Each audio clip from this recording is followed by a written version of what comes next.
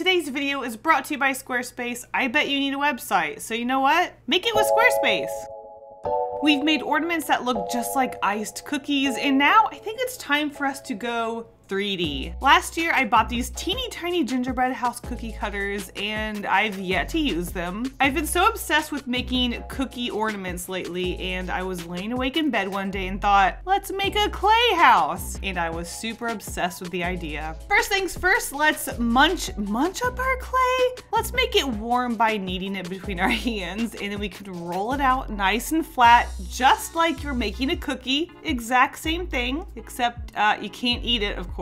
Personally, I use 2 wooden skewers. That is the exact height that I like to make my clay cookies. So we roll out our dough, I mean our clay, and then use the cookie cutters to cut out our pieces just like we would with gingerbread, except we're using clay. Have I mentioned that we're using clay instead of gingerbread yet? So at this point, you might be wondering how I make my clay look like cookies. Well, I burn it, and I would not recommend it because they do sort of, you know, put off dangerous toxic fumes. I like to dye for my art. What can I say? I have dabbled with using a brown clay, but it just doesn't create this sort of marbly, gradient, crusty texture that looks just like a cookie. It just sort of looks like brown clay with no texture, and it's boring, and I hated it. So to put our pieces together instead of using icing, obviously, I'm going to be using a hot glue gun. Now, I haven't used a hot glue gun for art projects in many, many years, so I'm not super comfortable with using a hot glue gun. I just have one basic hot glue gun for crafts and things if I need it. So I use the hot glue gun as I would using icing to decorate the houses. I used it to drip. I used it to fuse the pieces together. Is this the best way to put clay together? I have no idea. I guess we'll find out if they fall apart. And if you're wondering why I didn't use white tinted hot glue, it's just because I felt like I was going to add these painted details to the house. The painted details were going to be a different white, a different opacity, and they weren't going to match the hot glue. I was going to end up painting white over them anyway, so I just used the glue I had. In a perfect world, I would have loved to use white glue because then I wouldn't have to paint over it, but it is what it is. Once the pieces were together, I used my heat gun to actually melt the glue even further if I wanted them to drip more. Hot tip. Oh my God, literally a hot tip. Oh God. Anyways, I'm using my acrylic wash to paint on top of the hot glue to make it look like icing, and I would probably try using gesso on the big house in the future. The paint did have trouble sticking to the glue, but I think for a test on technique and overall just seeing what I want to do, this was a good learning experience, obviously. Overall, I was really happy with the house I came up with, and I think the matte paint actually does look like dried icing. I think it's perfect. I love it, but I wanted to test out a few other techniques. So we are doing another small house. This time I focused on small, I guess, dripping icicle type hot glue melts. And then I thought, you know what would it look like if I just covered the entirety of the roof in hot glue to look like melted snow? Honestly, it's a little sloppy, but I think it's adorable. I absolutely love it. It looks like icing. It looks like a snow-covered roof. I honestly think that making it look sloppy sort of makes it look more like a gingerbread house because let's be honest, working with icing is very hard. With this house, I added a few extra details like hollyberry sprinkles on the roof, some hollies all around, and that house was done.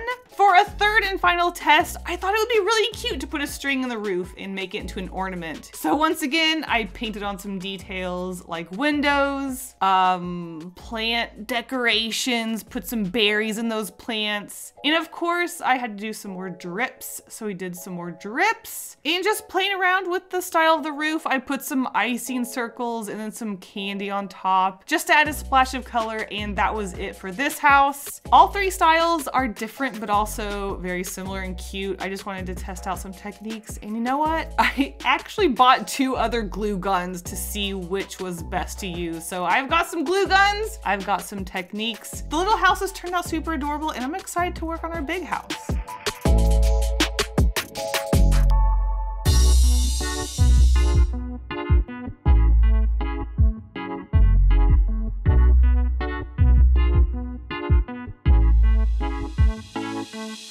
Before we we get started on our big boy house, I want to give a huge thank you to the sponsor of this video, Squarespace. How long have you been telling yourself to make that website, gallery, or shop and you still haven't done it? Yeah, that's okay because with Squarespace, it's super easy. Don't know how to make a website? Squarespace has so many pre-built layouts. All you have to do is choose one, customize it, and you're done. Create a gallery for your artwork, schedule a post for your blog. It even has podcast support. Sell your products, sell your services, sell your subscriptions, even sell your digital content. Okay, artists, no more excuses. Go make that gosh darn gallery. It's super easy. Head to squarespace.com for a free trial, and when you're ready to launch, go to squarespace.com/KaseyGolden to save 10% off your first purchase of a website or domain. Thank you so much to Squarespace for sponsoring this video. Let's get started on that big boy. Just like our small gingerbread house cookie cutter set, I have also not to use this cookie cutter set. We start the exact same way as we did with our small gingerbread houses, rolling out our dough and cutting out our pieces, but this time we do have quite a bit of options for customizing our house. The walls and roof of your house are huge blank pieces that you then have to cut out the door, your windows, and everything is customizable, so you get to choose where the windows go and what shape they are. I did stick pretty basic to my design because this was my first time hand making a gingerbread house. Square windows in the front, circle on the top, our door. The one thing I will say is I was not sure what they expected you to do with the framed windows, the windows that have the sort of square sections with the like plus sign in the middle. They included a plus sign cookie cutter, but that's not the window. I would expect maybe them including a very small square that I can then cut out the 4 windows, but they included the plus sign part. So I think what they expected you to do was to use the big square, cut out your window, and then cut out a separate plus sign piece that you then replace into the square of the window. But I don't trust working with clay and rejoining pieces. I just don't trust that they're going to be as strong. So what I did was I did a very small imprint of that plus sign and then cut out the squares of the window. Is it sloppy?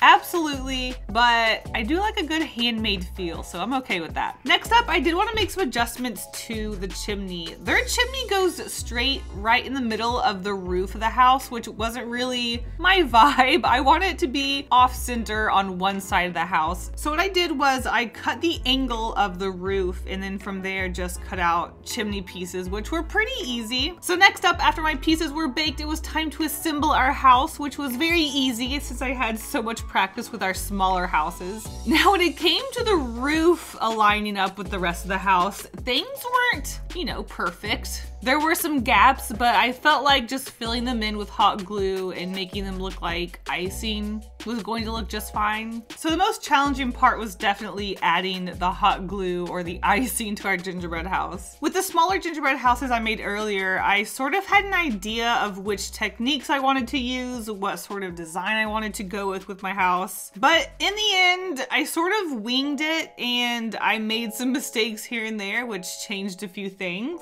At one point, the hot glue started going along the side of the house and I was like, you know what, let's just embrace that and just make it this melted waterfall icicle situation along the side of the house, which honestly it looks pretty cool. So then I just started pouring a bunch of hot glue on the top of the house to make it look like snow or something. I like it. Of course it was looking a little lumpy, so I hit it with my heat gun, which smoothed it out, and oh my god, it looks just like icing, or to be honest, this looks a little bit more like a glaze, and I'm still not sure if I do want to go back and paint the icing, but I thought that the look of this sort of semi-transparent glaze on top of the house actually looked really interesting, fun, and different. It does look very adult, and I do think that sort of influenced my decision on keeping it like this and not painting it white. Look, I find it funny that it kind of looks like an adult situation happened to this house.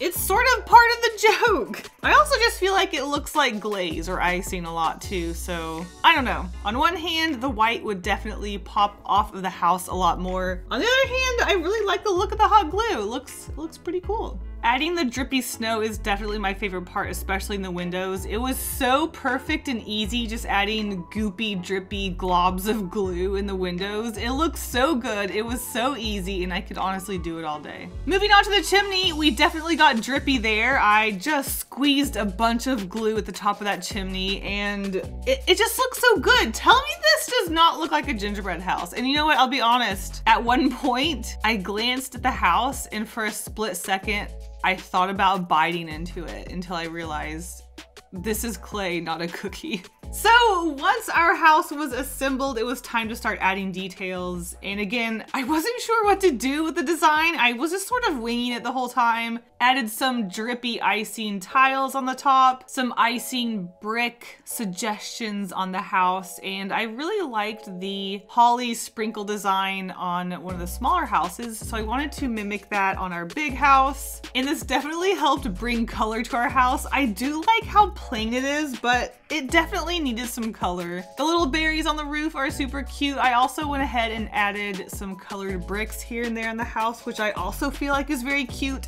I think my only thing that I wish I did differently is I just feel like the roof and the base of the house, they need to be different. They blend in together. Either I needed to commit to completely covering the roof in snow or I just needed to color it a completely different color. Either way, that is it for our house. I added some resin to some of the colored bits just to make them look like candy or different icing. And our clay gingerbread house display is done.